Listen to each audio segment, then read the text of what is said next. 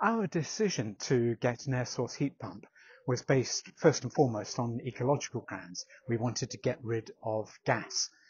We had a vague awareness of how these things worked and what the cost benefits might be, but I think the clincher, to be honest, was with the kids having just left home, we were able to downsize, and so we had the cash available. Even with a government grant of £5,000, it still cost us, I guess, maybe 7 or 8 net, and that's not an insignificant sum of money. But the good news is it works. We've just had our first winter here, and we were plenty warm enough throughout in the house, and we had ample hot water. So, my advice would be, if you can, go ahead and do this. We looked for installers. We checked out those that were MCS certified, because we knew we'd have to have someone with that qualification, if you can call it that, in order to be eligible for the grant. We found a couple. One of them came round and did a really good job of convincing us that he was totally up to the job, and indeed he was. We're very happy with the installation. The net is, I've got no reason to say to anybody, don't do this. Nonetheless, I can talk you through the installation process and then how we're using it, and there were 1 or 2 surprises for us on that journey. First step for us was to find somewhere where we could put the heat pump itself. Here it is. It's 110 centimetres across, 110 centimetres tall, and about 70 centimetres from the front to the wall, and it needs a bit of clearance all the way around it. So you have to have space for these things, and eventually we might put something around it to decorate it, but we've got a corner here where it's not too in the way and not too unsightly. It needed to be in reach of the house and the control centre, if you like, inside, up in the loft. There is some piping, the flow and return pipes running up in the trunking outside the house there, a couple of metres up into the eaves of the bungalow, and then there's a 9-metre run into the loft.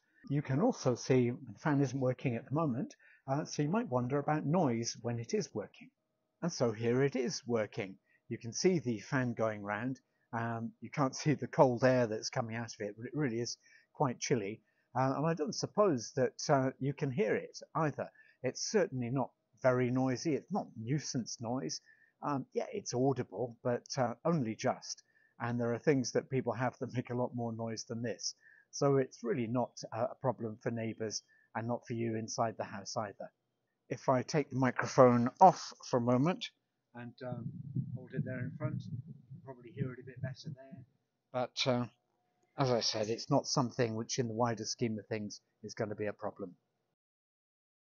Here's where those flow and return pipes get into the loft, and they come in round here through a nightmare of plumbing, all kinds of valves and more, until they get to the tank. And yes, this is a pretty big tank. It stands about 1.80 metre tall. Just as you need space outside for the heat pump, you're going to need to find space inside for your new hot water tank. You may also have heard of the need to replace some of your pipe work if you've got a heat pump in, and that is true. The reason being that the temperature of the water that comes out of the pump isn't as great as it is from a gas boiler. So to warm a room, you need more surface area in your radiators, and you need greater flow of water to them.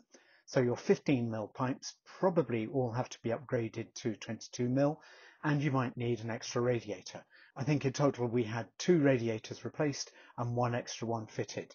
And I think we've still got some 15mm spurs as well, as long as the main arterial flows, if we put it that way, around the house are 22mm, that will be absolutely fine. Hand in hand with upgrading the pipework, you also need to check your insulation. We're lucky to have double glazing and cavity wall insulation. Did need to check out all the insulation. The low floor, I had to put some in and just top up the loft insulation. But really that's got nothing to do with the heat pump. Really you should be doing that anyway, whatever your heat source. The 3 things I ask about green energy solutions are: what can I expect from them? How do I monitor what they're doing? And how do I control them? With an air source heat pump providing heating for the house, what I expect is steady state heating. Now this is in contrast with the wild fluctuations in heating that we used to get in our old house with the gas boiler, and the central heating coming on before breakfast and then going off afterwards, coming back on in the evening and then going off for the night. So the temperature in the house would vary wildly during the day, and that's not necessarily great for the fabric of the building, and it's certainly not great if you want to be in the house all day. Up here in the loft, there are a couple of things that we can use to control the heat in the house. One is on a panel up behind me, and another is via an app, because this whole thing is connected to the internet via this dongle. Full disclosure, it's a bit of a game getting this connected. We had to get a strong Wi-Fi signal up here, meant installing mesh Wi-Fi and all Ethernet connections and so on, blah blah blah. That connects to something which in Mitsubishi's case is called the Mel Cloud. You download the Mel Cloud app and register your account and all that kind of stuff, and then you can monitor things and control things from your phone.